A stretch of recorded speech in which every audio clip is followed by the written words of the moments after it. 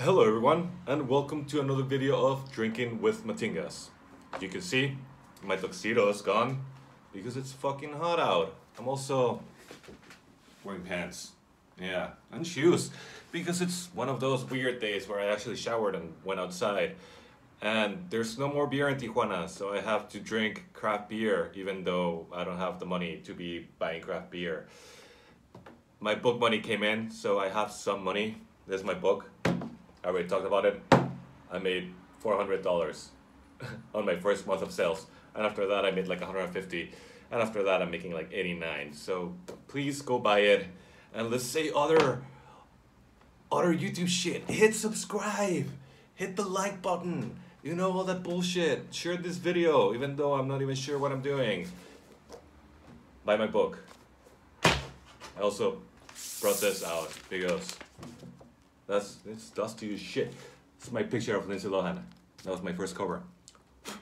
It's dusty. But yeah, and that's the next book I'm working on.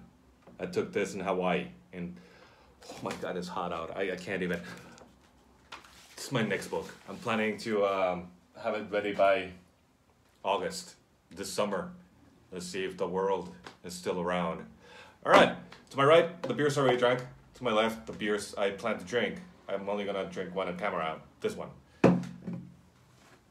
This beauty. Well, I don't know if it's a beauty because I haven't had it. Hercules with Insurgente. I mentioned Hercules, I mentioned Insurgente. Insurgente, one of my favorite breweries. Hercules is from my hometown. They are a really good brewery. From what I know, they poached the brewer from Cigar City. From what I know is that La Comercial Mexicana, when they sold to Soriana, the kids were like, let's make a brewery. So they made a brewery with a lot of money. So they're doing really good things in my hometown. So right, the beers I drank, I didn't do this on purpose, but most of them are Session IPAs. Starting by my standard best session out there in Baja, Piedra Lisa. This is, I drank 6 of them because I got a free 6-pack. Those were cans, bottles slightly better. It makes really no difference. When I started thinking about it, the can does not look like a beer. It looks like a hard seltzer. It's still a fucking great beer. And I love the name Lisa because I already told you why. Astillero, Imperial IPA by Aguamala. It used to be one of my favorite IPAs. It's alright. It's good. Full disclaimer as well. I wasn't taking notes. I wasn't like really drinking them like, oh my god, like analyzing every moment, like pouring it on the glass and all that shit. I was actually just playing StarCraft and drinking beer because that's what I wanted to do. I didn't want to do more videos with my tuxedo because it was hot out, so I just drank beers. I went back to Nucali. Again, their lager was not good, but their Session IPA is up there. Their double IPA and their regular IPA. My cat is staring at me.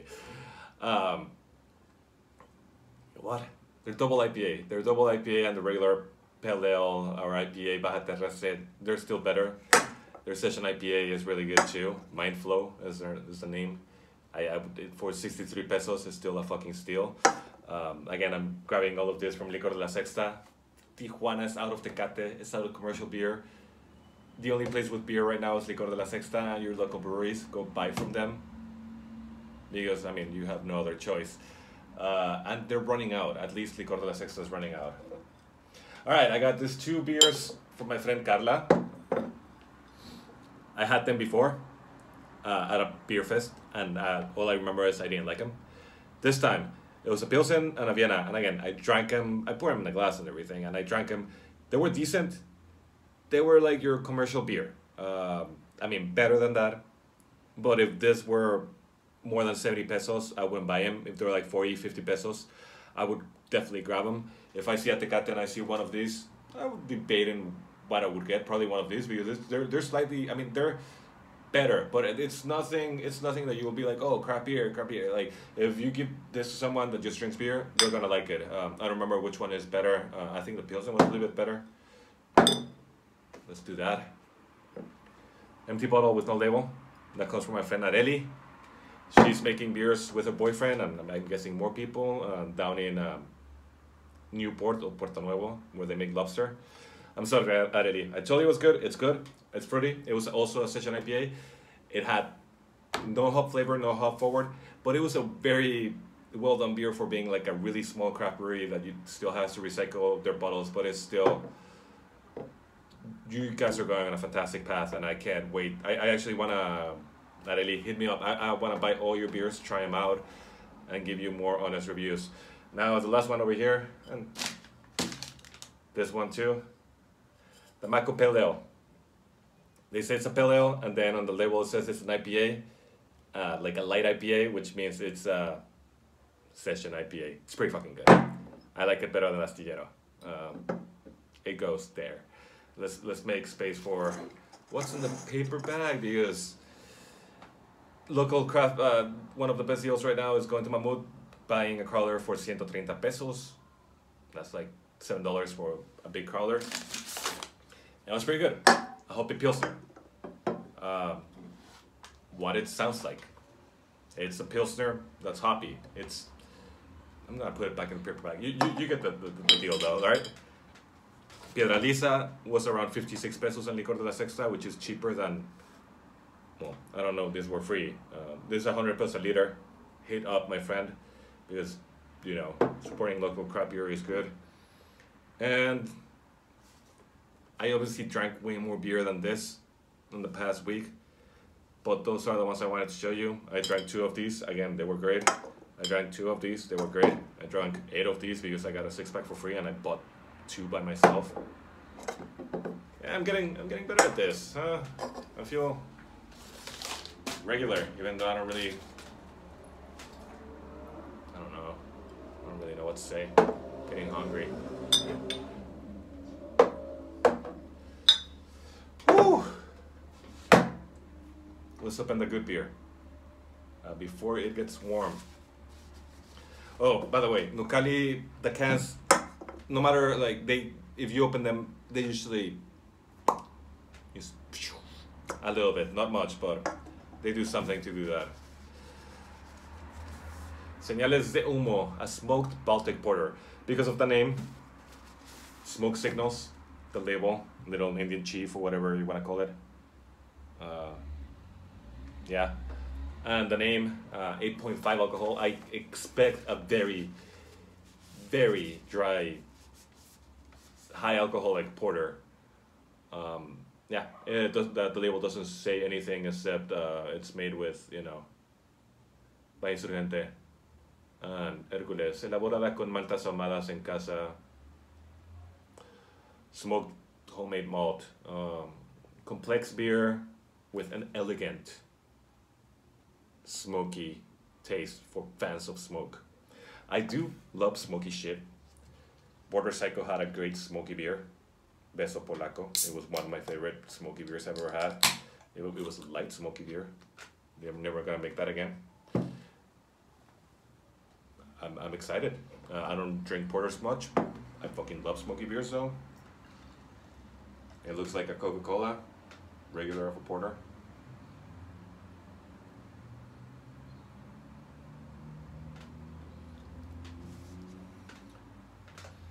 It doesn't smell like smoky. I'm disappointed by not smelling as smoky. Maybe it tastes more smoky. It smells like a porter, which is no surprise.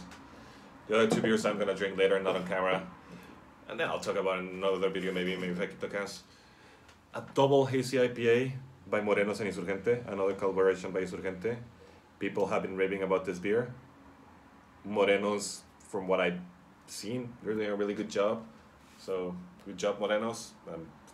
Expensive, 120 pesos, because they made it in Mexico City. Has to ship all the way over here. It's a special collaboration beer, blah, blah, blah, blah. So, 120 pesos is... Obviously, I'm not that rich to be drinking fucking 120 peso beers. Yeah, buy my book. And I don't know why I'm cleaning this, because I'm not gonna drink it in front of you guys. A Brut Roast IPA by Wendland. It was 80 pesos. On the pricier side for just being a can. Wendland has really good beers, but being a rose IPA, a Brut Rosé IPA, in a pink can, I got too curious to not have it. with pink boots brew. Alright, that's cool. I'm excited. Let's try this. The videos are already longer. They're getting longer each time.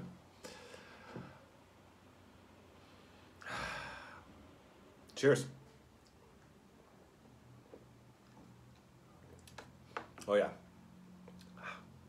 It's not as smoky. It's not. Look at how it bubbles, if you can see it. Nah, you can't see shit.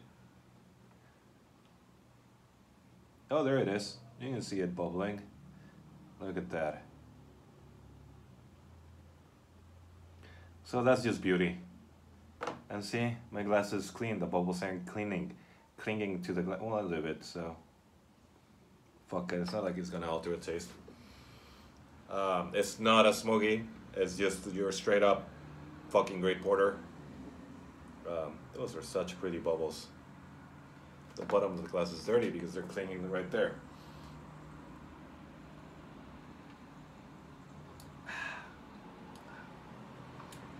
Yeah, there's some smoke to it, but it's not like, for being all about smoke and being Señales de Humo and calling it, you know, fans of smoke, you're gonna like this. It's not, I expected some more heavy, more smoky, more anything smokier, basically. That's just straight up great porter. I mean, it's an 8.5, doesn't taste like an 8.5 at all. It's a porter you can chug. Yeah, I don't taste much alcohol in this. It is, I don't want to say sweet because I say that all the fucking time. But for expecting something smoky, it's not smoky. If you like porters, you're gonna like it. If you don't like porters and you kind of like porters, you're probably gonna like it. If you don't like porters, then if you don't like porters and you like smoky beers, it's not that smoky. Shoutouts for Border Psycho for still having the smokiest beer I've ever had, even though they're never gonna do it again. Let's have some more and final notes. It was 88 pesos, I think, maybe 92. It was less than 100. That's good. I also have some Madueño beer in the fridge. The Lord Hazy himself. He's still selling a lot of beer. Pay him a visit. When I went to Insurgente, when I went to Querétaro this last year, I went to Hercules. It's a beautiful place. They bought the oldest factory in Mexico because Querétaro is one of the oldest towns in Mexico. They even, Hercules, the factory, used to be a textile, you know, clothing factory. They used to have slaves, basically, because they used to pay them with Hercules money, not with real money. So the money that they paid their workers, they would have to spend it right there. But now it's a brewery. It's a beautiful, majestic place, colonial. I'm guessing they spend between $5 and $10 million to make the brewery happen. Maybe more, who knows?